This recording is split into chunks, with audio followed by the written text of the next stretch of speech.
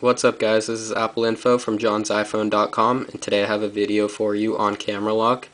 CameraLock is a tweak in Cydia which basically allows you to have the home screen or the lock screen camera functionality like iOS 5 does without even needing to have it. So just to show you real quick what it does.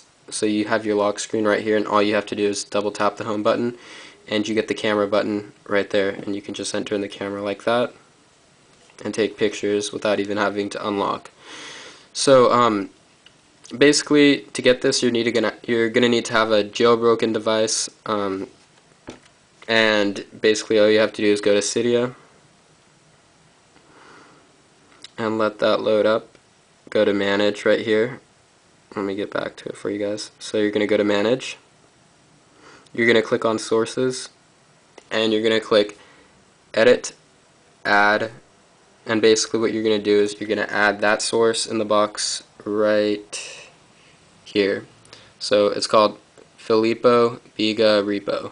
And I'll put that in the description for you guys, but if you can see it right here, it's FILIPPOBIGA.me/repo/.